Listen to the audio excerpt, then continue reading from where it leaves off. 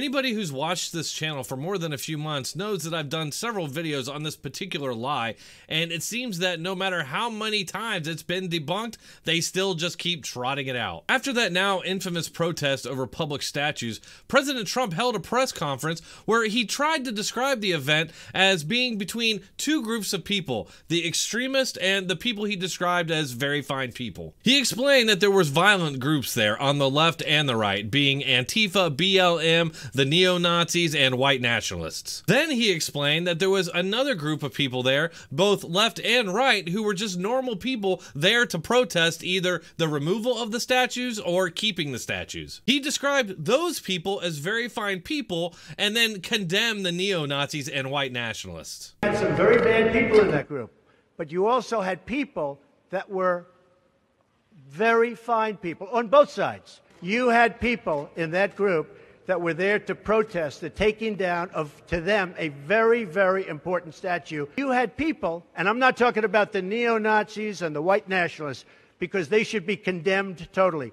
But you had many people in that group other than neo-Nazis and white nationalists, okay? Look, I mean, he's not the most eloquent guy, but I've watched the press conference several times, and it's very clear what he's saying. The media then chopped up that 17-minute press conference into a 3-second soundbite and used it to completely misrepresent what Trump said. Since then, all the network, all the cable, all the print media has repeated that lie and completely misrepresented the quote. Many have debunked it. Not that it even requires debunking, because anybody can just go and watch the press conference. I think people that believe Trump called neo-Nazis very fine people just want to believe it, and they make a conscious effort not to actually watch the 17-minute Q&A. I know a lot of people have said that that press conference was done later after the controversy sparked, but no, that is the press conference that sparked the controversy. Fast forward to today, and Nancy Pelosi's butthurt after getting destroyed by Trump during the National Prayer Breakfast. She obviously needed some sort of fire to come back at Trump with, so she decided just to trot out this old lie.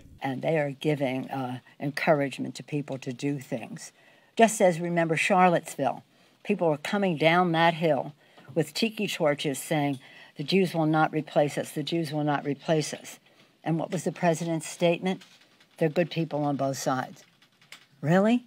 The Jews will not replace us and they're good people on both sides? Wrong. Now, I just want to point out that it was a reporter from the press corps that teed her up for that, and then none of them corrected her afterwards. As screwed up as it is, that's because the press is part of the grift. Not only is she lying about what Trump said, but she's not even referencing the correct event. She's getting two different events mixed up. The douchebags with the tiki torches were a completely separate event from the protests over the statues. Joe Biden's also been out there spreading this lie, and he actually got called out for it by a Breitbart reporter once, and what do you think the media's response to that was? They framed Biden as defiant and the reporter as the bad guy. It's simply undeniable that Trump never called neo-Nazis good people and in fact condemned them. And yet the media just carries on telling this lie over and over because they know repeating it makes it true. That's why I have to keep doing videos on this specific topic. As long as they're gonna lie about it, I'm gonna keep calling it out. And since we're on the topic of the media purposely misrepresenting Trump's words,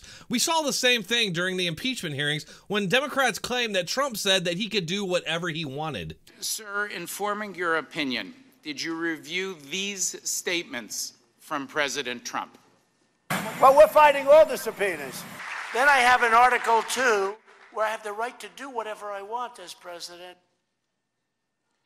I did, and as someone who cares about the Constitution, the second of those in particular struck a kind of horror in me. What they don't show you is that he's talking specifically about Robert Mueller and firing him. The media have dutifully played their part and have been reporting this lie as well. Or how about just today when CNN tweeted out a supposed fact check where they called Trump a liar for saying Comey admitted to leaking. The problem is, CNN's own reporting shows that Comey admitted that he was a leaker. What more do I need to show you? Who out there takes CNN or any of the network and cable news networks seriously at this point? It's all just partisan political garbage that's tearing this country apart. All I know is that as long as they're telling these lies, I'm gonna do my best to expose them. If you'd like to support me in that mission, please like, share, and subscribe. Please also consider supporting me on Patreon, Subscribestar, or PayPal. For just $1 a month, you'll get early access to all my videos. Without all of those supporters, this channel would have ended a long time ago when YouTube demonetized it. Instead, it's thriving and growing, thanks to all of you. Thank you, keep coming back.